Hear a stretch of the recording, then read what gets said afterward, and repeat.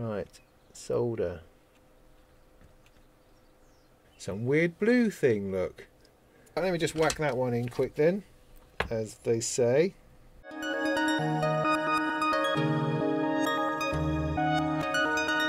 It's alive! We have flashing lights!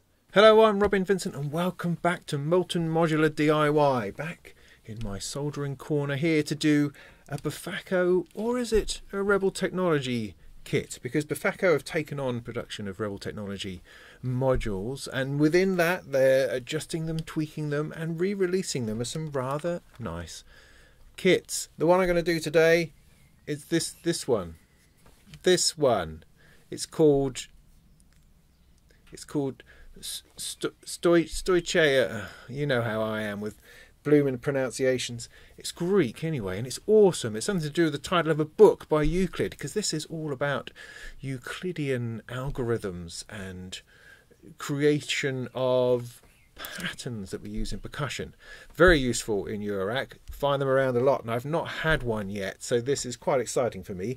Two channels of it, two channels that generate interesting patterns based on Euclidean algorithms. So, Stoicheia, or whatever it is it's going to be called, is what we are building today. So let's just get straight on with it, shall we? Have a look at the kit. Now, the front panel is PCB. It's not metal, which I'm quite surprised at, I have to say. But it still looks pretty good to me. I'm really liking the glowing silveriness of the inlay that's in here, and it appears to be a single unassuming PCB. This could be really nice and straightforward. That's what I like, something straightforward that gives me a lot of functionality. So a couple of bags of bits, there's switches, oh, a nice big chip. That's cool. Couple of knobs, couple of knurlies, always important. A few more knobs. Getting quite a collection of these little Befaco nut tools now, I have to say. I like that. Over there, and a power cable.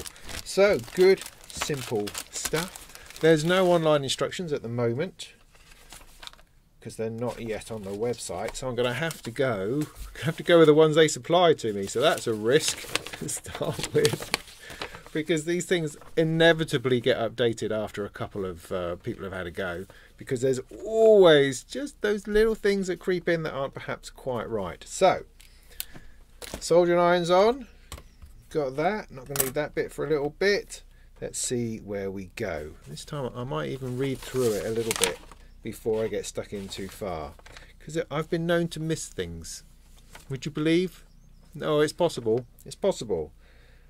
So this is designed to be taken into account the common issues that people experience with in our workshops, and to make it as easy to assemble as possible. Lovely. Some of the steps are not obvious, so do take your time. Thanks. Good luck, it says. Thanks. Thanks, Befaco. That's nice. Open bag A. Right. This is going to be Resistor Town, so let's do a bit of that. Bag A.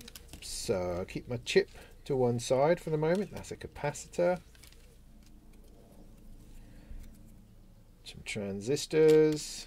That's a bunch of resistors, not labelled. There's a 3. Let's get those capacitors out of the way for the minute. Those ones, and that one's big fat diode. Ooh, a weird blue one. So apparently I should have 9 1Ks, so that's going to be those. 3 10Ks. And then 2 2 and 2, which I'm going to have to work out which is which. But let's get started with these 1K ones. Now I could measure them on a multimeter, but you don't necessarily have one of those, and so we're just going to go with the assumption that these are correct. I'll measure those other 3 and I'll look at the color codes just to make sure that those are right. But otherwise we're just going to go with it, because we believe, we have faith in Befaco that they've put the right components in.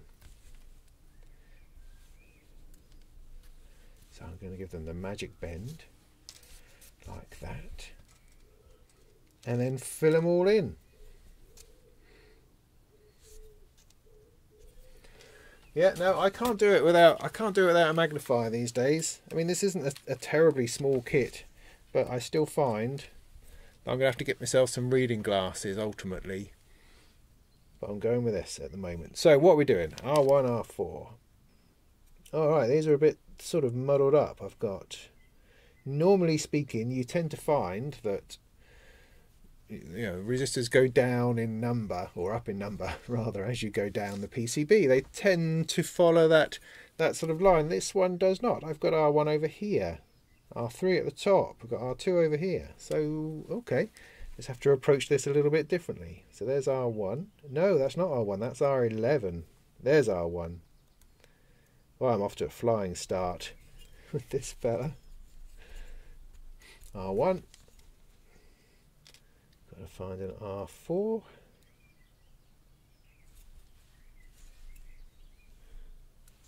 R7.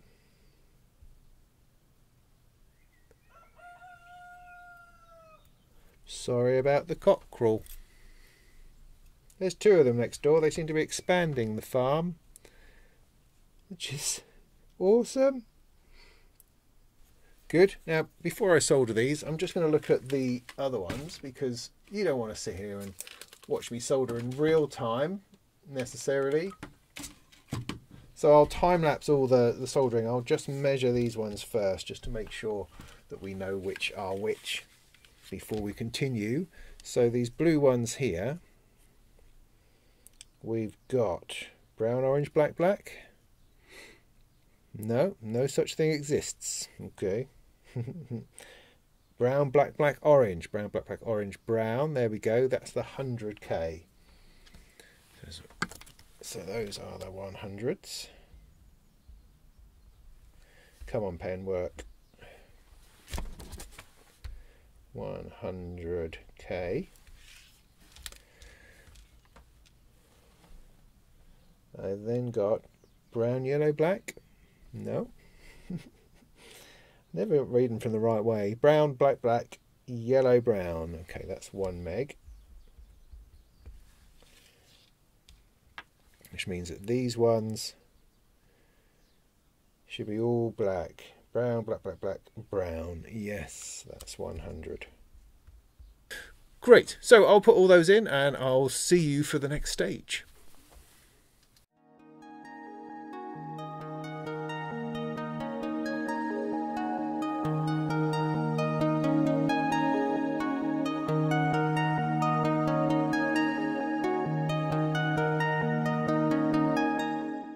Super smashing great. That's all the resistors done. Now we're on to the diodes. This fella here, big thick chunky one. Got a line on it. That's going to show us where it's going to go on here. D3 apparently, not D1, no, D3. Looks like it's going to be here. So this one, nice and thick legs. Not sure why that's important. So it's going to go so that the line matches up with the line on the screen print, very simply, very easily. Good morning to you, cockerel outside. How lovely to hear from you today. Every day, all day. Yeah, good. Right, let me just whack that one in quick then, as they say.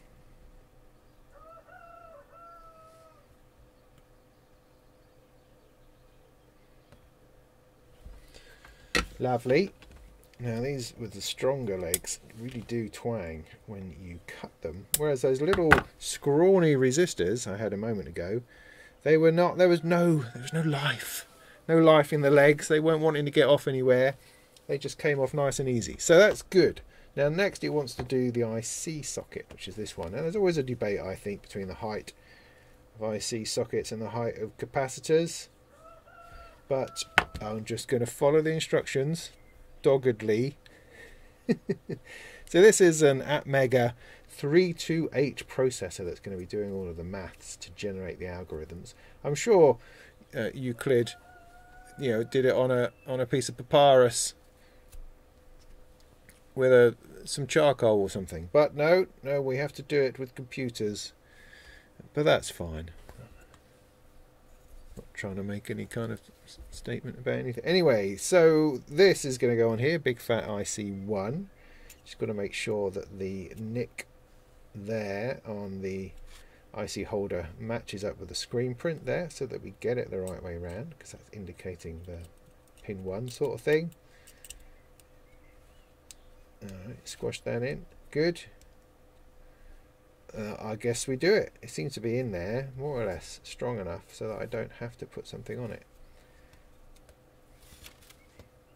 Good. I'm just going to have to hold that down, but underneath. Oh, that's a good idea. Yeah, good. We're on this one then. I'm just going to solder these legs.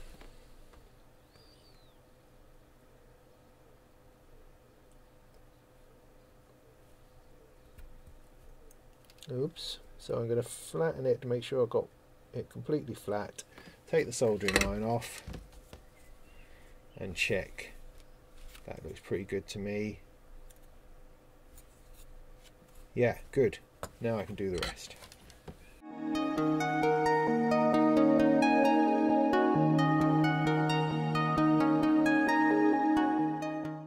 Super, easy. Next page.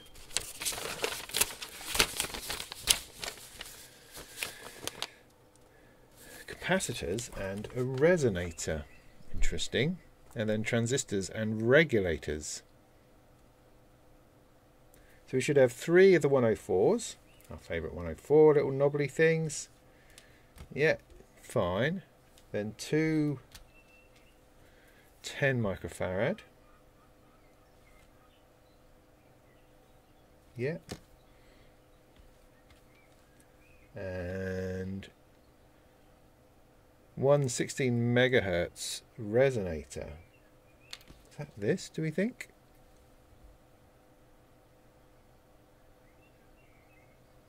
No. Must be this thing then. 160.N. Look at that. Some weird blue thing, look. Right, apparently that's a 16 megahertz resonator. 160.N. Okay, let's stick those in then.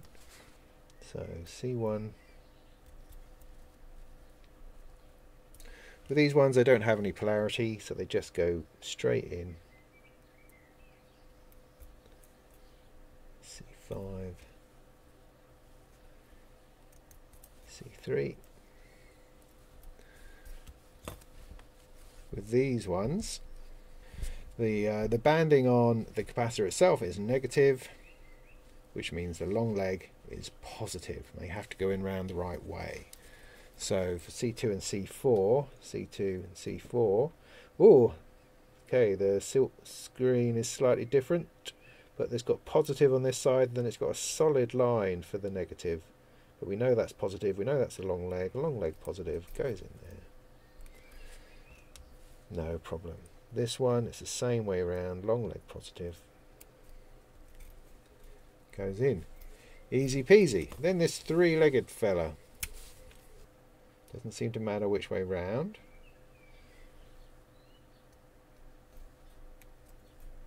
Okay. Y1.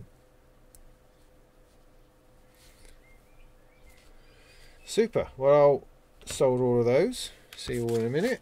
We'll get on with transistors and regulators.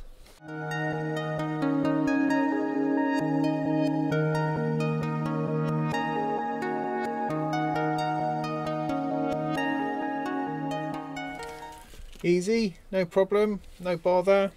Now I've got 4 of these fellas, transistors,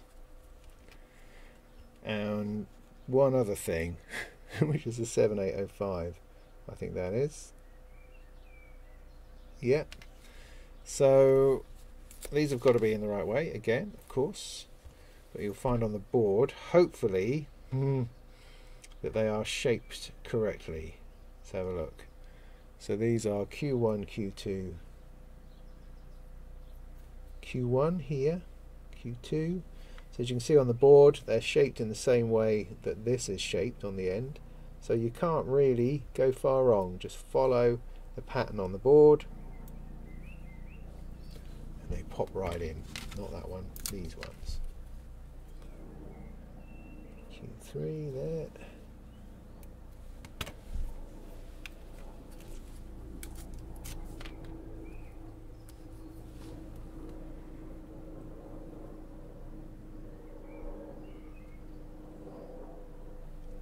2.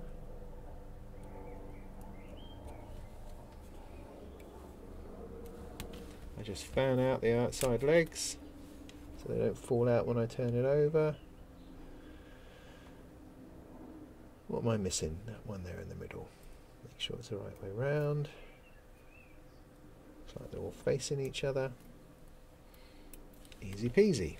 Then this last one goes into IC2, which is over here. Again, you follow the shape of the top, and this one has slightly offset legs. See if I can get that to work easily. Oh yeah. No problem. Give it a little wibble down. Wibble, wibble.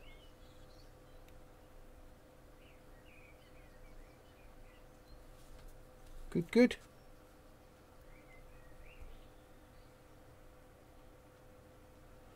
Let's get those bits soldered.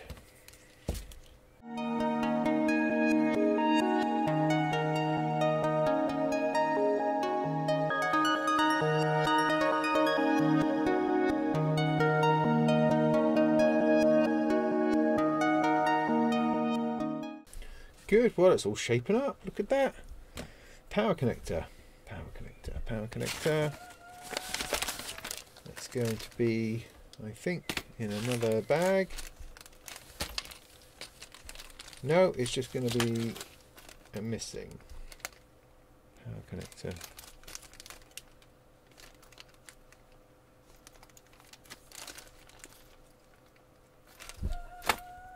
Rats.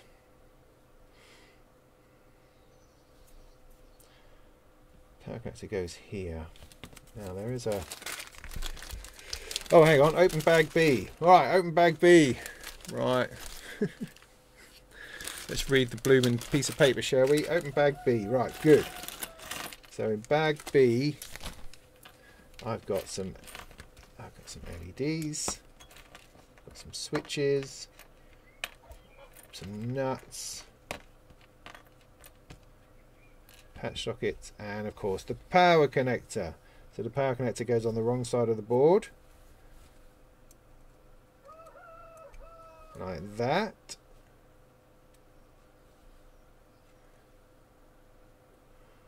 That's before we start putting on all the other bits. So this is going to be the back of the board, so that's going to be the front. Ooh, what did I do to that? That's weird.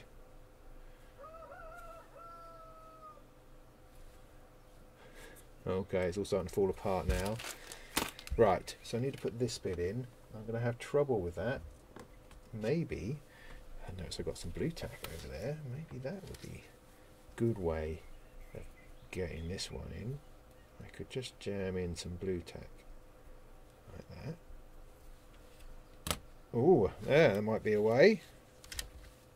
On that a little bit. Yeah, good. Let's give that a go.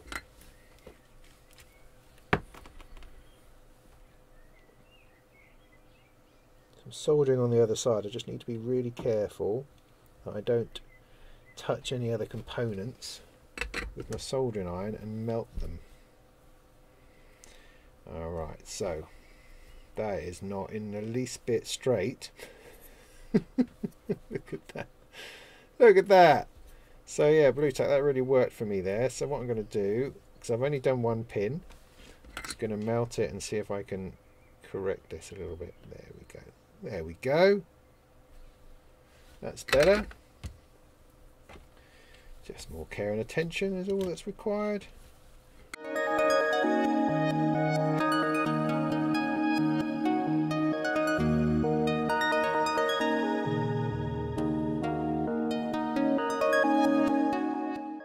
Right, lovely. That's a bit better. Okay, what's next? Out. Front panel components mounting tips. Now we're going to stick on all the bits. Part of the assembly is critical. Take your time. Read the instructions carefully. Must not be soldered until they're placed on the PCB and fully attached to the front panel. Right, good. Because it helps with the whole alignment business. So we are not soldering. We are just putting them in place. So place all the mini jacks and don't solder. Make sure they're on the silkscreen side. So this is the back. This is going to be the front here. This way around, I think. Like that. So actually all the components are on this side of the board, which isn't always that common. So with these, they've got 3 legs, springy one at the front, and they've got these bits here that they go into, and they've got those 2 bits together which are for these. And if you put that front one in first, that slightly springy one, it seems to just go in nicely and hold everything in place.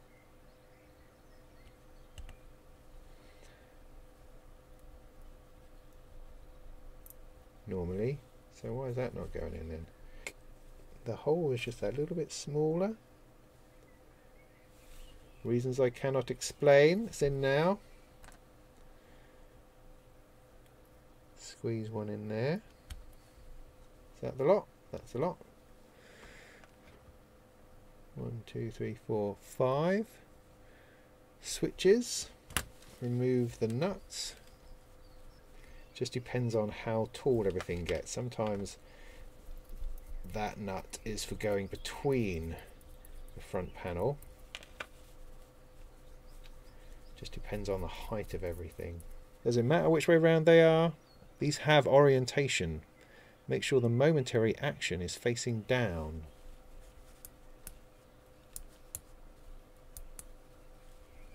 Alright, there doesn't appear to be momentary action on these switches. Oh, rats. Anyway, if I just put them all in the same orientation, that way around, we will go with it. So like that. So I'm going to put them in the same. Whoop. So that way around. Right, they're all a bit wobbly.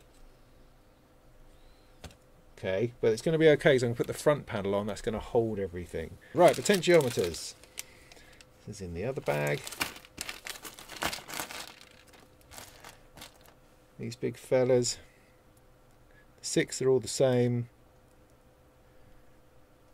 Put them on and then place a nut on each, but don't solder. So they go into these spaces here. They can only go one way around. And just kind of snap in. Those tabs go in nicely and hold it. Put them on and then place a nut on each, but don't solder them. Okay, right, okay. Right. Good, still with me? Right, LEDs. So place the LEDs, minding their polarity, don't solder them. Right. Long leg positive. Yeah, we know that. Long leg positive. So these are 3 of them on the board. These big circular things. So that's awesome.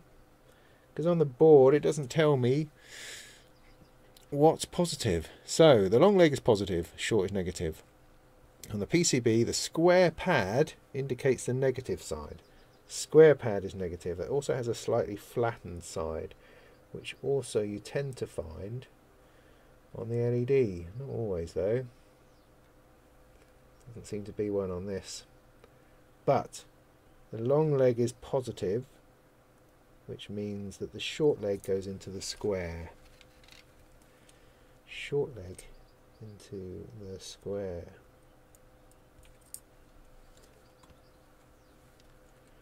Short leg into the square. Great. Front panel. Okay, attach the front panel, adjusting parts one by one until they fit. Tweezers can be useful. Right. So I've got all these wobbly stuff. I need to put this over the top. Everything's in the right place. Alright. Now that is a good height for the switches. They don't need that nut on underneath. That looks pretty good to me. That's a good fit. Right. So what we're going to do is put on a couple of nuts. middle.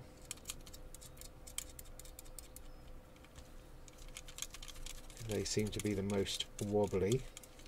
Now I don't know about the black red stuff as far as these banana nuts go. So I don't know what inputs and outputs are at present, but it doesn't matter. I'll just stick these on so it looks pretty. Oh, I haven't put the chip on. Haven't put the chip in. So I am going to have to take the front panel off. God darn it. Alright, so that's enough on there at the moment. I will solder everything except for the LEDs. I'll do the LEDs separately. Yeah. Because they just require a little bit more thought and adjustment. So, let's get across this thing.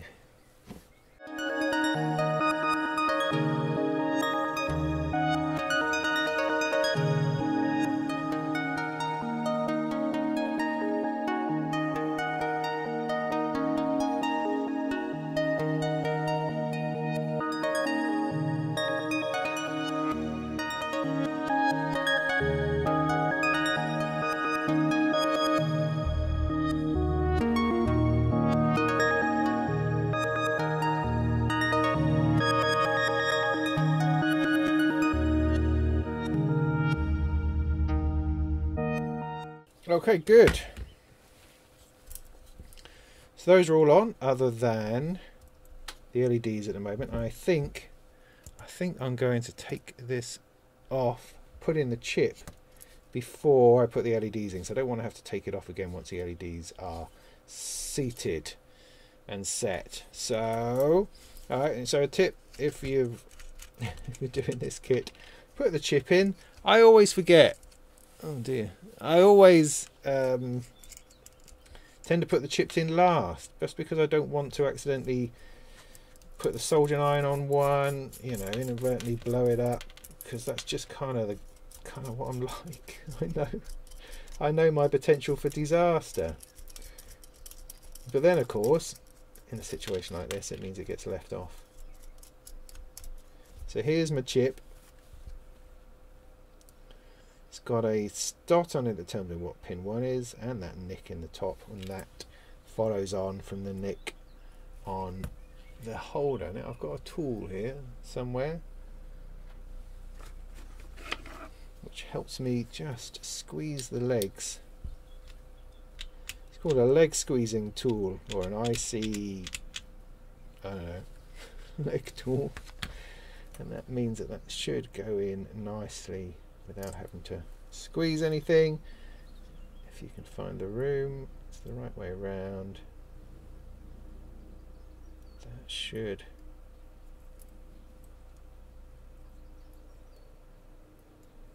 just go in like so.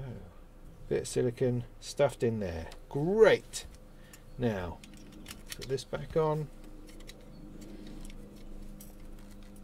So I don't know which should be black and which should be red.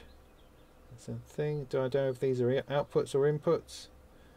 Okay, I found a picture of it now. It should be 2 reds in the middle, blacks around the outside. And you can use the magic tool to faff around. Put that on nice and tight. I'm sure little socket sets probably exist to do these screws on, but I find that finger tight is usually enough. Okay, all the nuts are on. Now I can do these LEDs. Just need to sight them in their holes. Now, do I want them sticking out or do I want them flush? I think I'm probably going to want them flush. So to do that, my best bet is a little bit of tape. So this is not particularly sticky, this tape, I'm finding. But if I stick that there,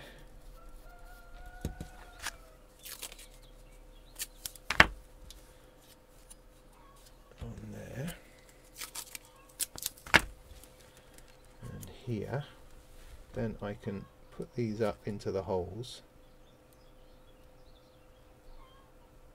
and they should Go on, stick your little git. They should go through and stick without poking through. Is the plan. That's the idea. You can get some half decent sticky tape.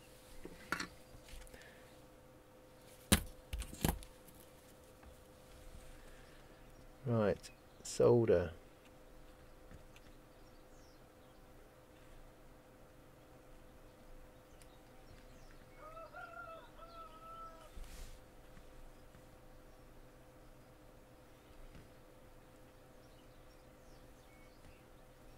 Good.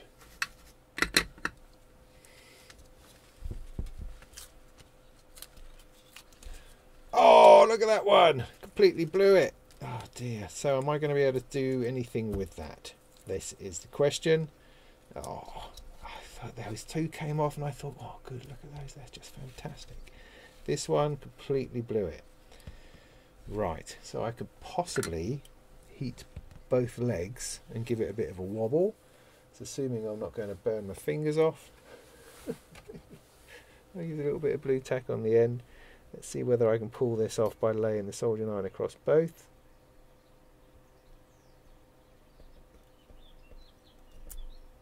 Alright, it's gone in, but now it feels like it's gone too far. Let's have a look. No, that's good. That's perfect. Right. Got away with that. Got away with that. Let's just solder it a little bit more.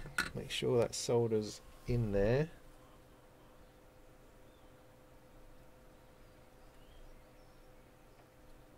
Good job. Good recovery. Good. So we are almost there. Front panel, did all that. Next, just the LEDs yet. Put the knobs on. Knobs on. Put the knobs on.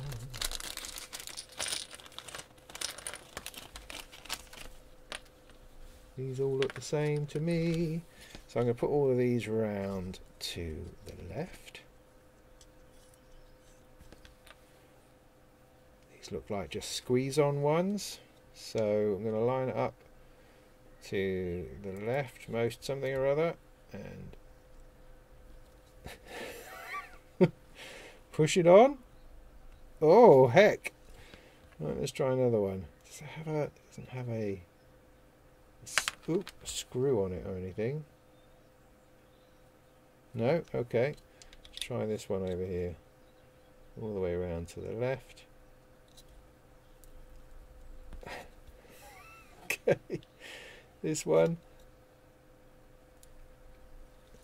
They are not going on. I mean, they kind of are, but not easily or not well.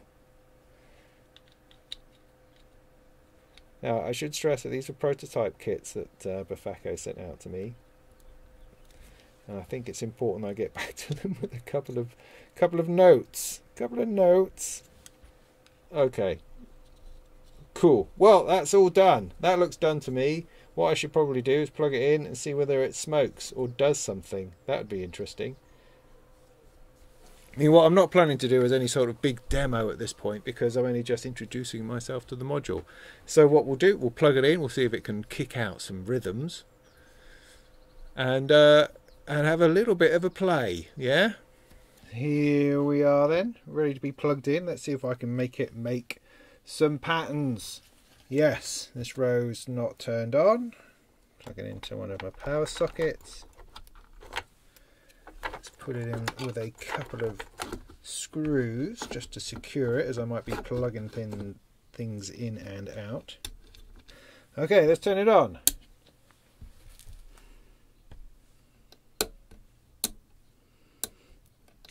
Lights, no lights. Lights would be good. Now, I think it's probably going to require a clock. So let's bring in a clock from somewhere. This one I think is a clock. Let's plug that in. Look at that. We have lights. It's alive. We have flashing lights. This one here. Then that's doing a bit of a pattern. That one looks very steady, but then so does that one. What happens if... Oh, now that's changed. So that looks like it's the clock from here, and these two look like the patterns. Alpha and beta output, one output and the other output. That's going to have to be my assumption. So let's go with output A, plug it into my trigger 1 on the drum. Let's take output number 2, put it into trigger 2. Not messing about, you know. Take the output, plug that in.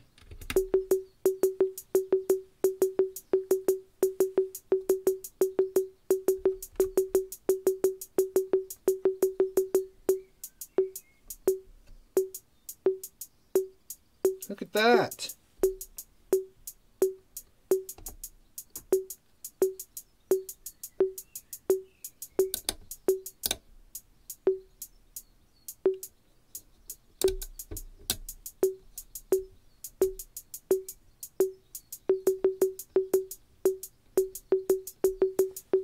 Nice.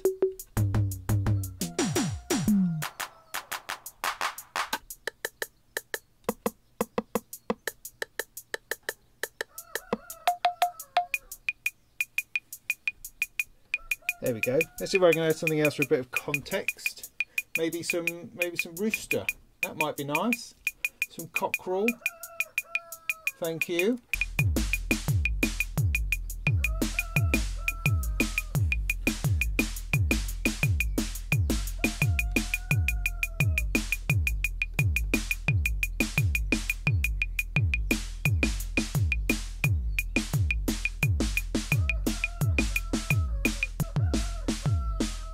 We've got an off at the top, in the middle they're doing their own thing, and down they seem to be doing the same thing.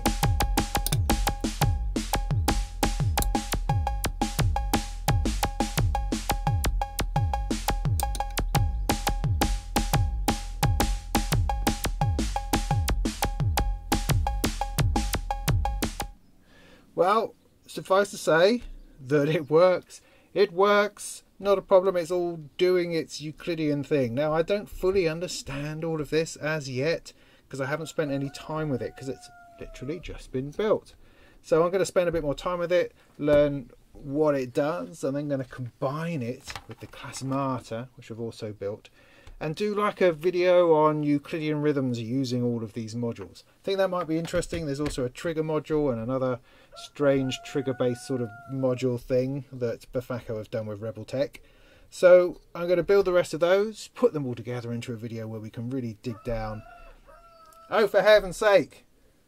Where we can dig down into what they are all about.